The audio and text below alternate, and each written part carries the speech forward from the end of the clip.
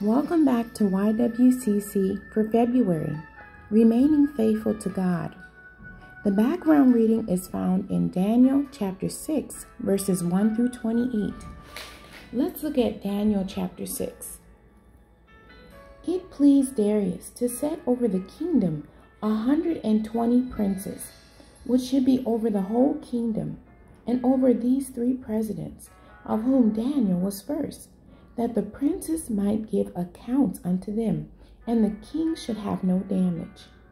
Then this Daniel was preferred above the presidents and princes, because an excellent spirit was in him, and the king thought to set him over the whole realm. Then the presidents and princes sought to find occasion against Daniel concerning the kingdom, but they could find none occasion nor fault, for as much as he was faithful, neither was there any error or fault found in him.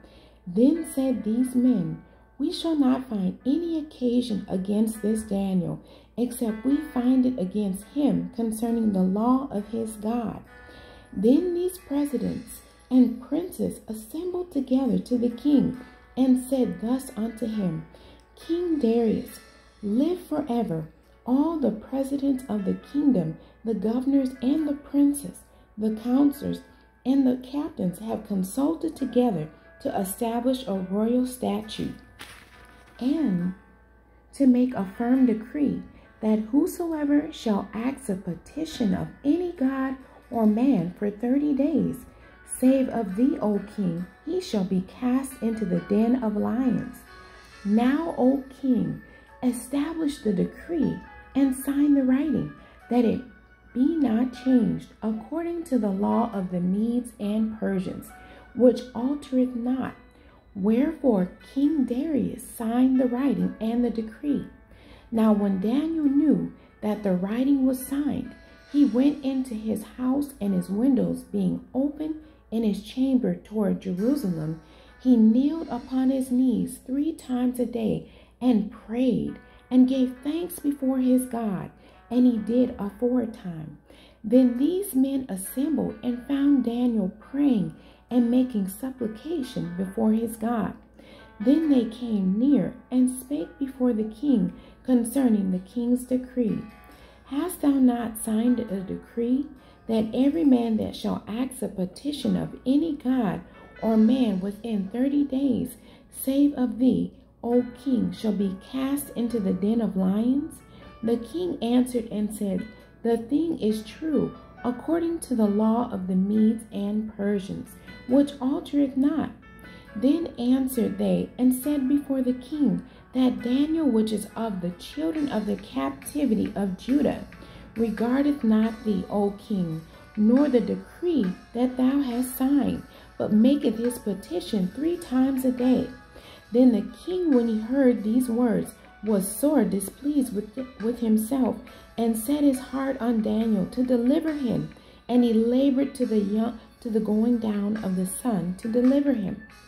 Then these men assembled unto the king, and said unto the king, Know, O king, that the law of the Medes and Persians is, that no decree nor statute which the king establishes may be changed.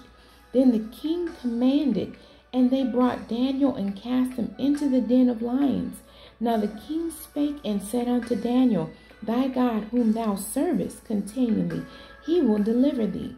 And a stone was brought and laid upon the mouth of the den, and the king sealed it with his own signet, and with the signet of his lords, that the purpose might not be changed concerning Daniel. Then the king went to his palace, and passed the night fasting, neither were instruments of music brought before him, and his sleep went from him. Then the king arose very early in the morning, and went in haste unto the den of lions. And when he came to the den, he cried with a lamentable voice unto Daniel. And the king spake and said to Daniel, O Daniel, servant of the living God, is thy God, whom thou servest continually, able to deliver thee from the lions? Then said Daniel unto the king, O king, live forever. My God has sent his angel and have shut the lions' mouths, that they have not hurt me. For as much as before him innocency was found in me, and also before thee, O king, have I done no hurt. Then was the king exceedingly glad for him, and commanded that they should take Daniel up out of the den. So Daniel was taken up out of the den, and no manner of hurt was found upon him, because he believed in his God. And the king commanded, and they brought those men which had accused Daniel, and they cast them into the den of lions, them, their children, and their wives. And the lions had the mastery of them, and brake all their bones in pieces wherever they came at the bottom of the den. Then King Darius wrote unto all people, nations, and languages that dwell in all the earth, Peace be multiplied unto you.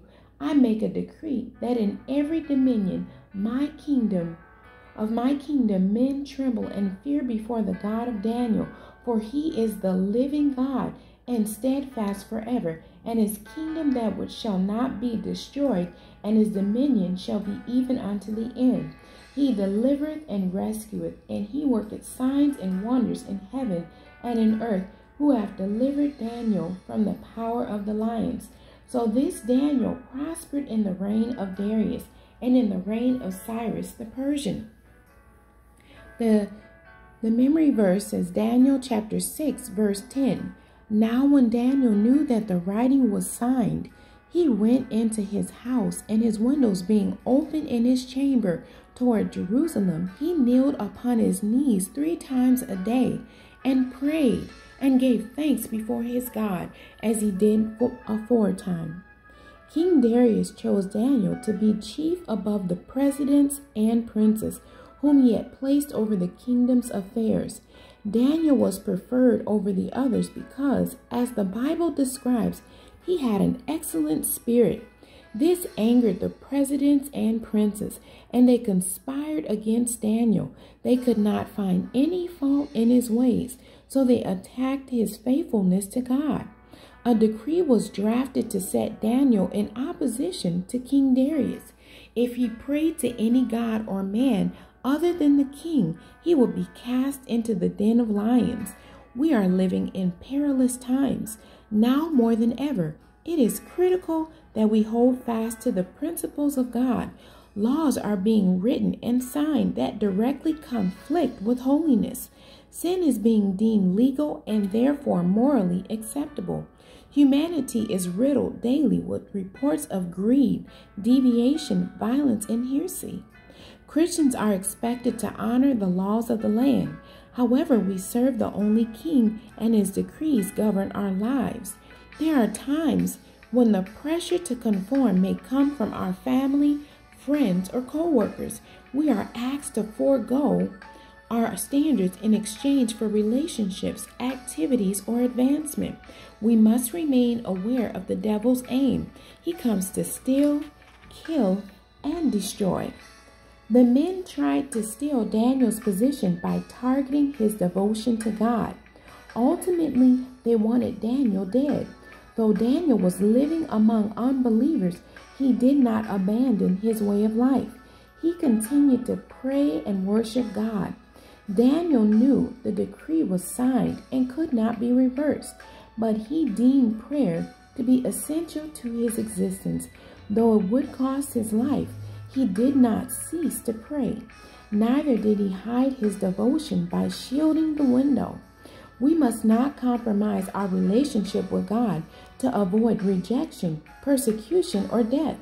Our help does not come from man's favor, our personal relationships, or our perceived positions. Without God, we can do nothing.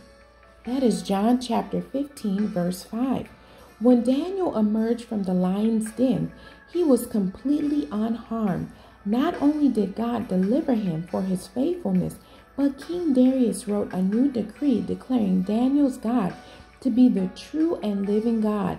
We do not have to fall victim to our circumstances. When we hold steadfast to our beliefs, we position ourselves for miracles, and unbelievers can become believers.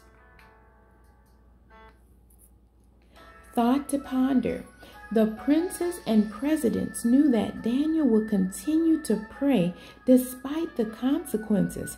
Additional scriptures for study is Matthew chapter 6, verse 33, Matthew chapter 10, verse 28, 1 Peter chapter 4, verse 19, and Hebrews 10 and 33. God bless you and thank you for joining me today.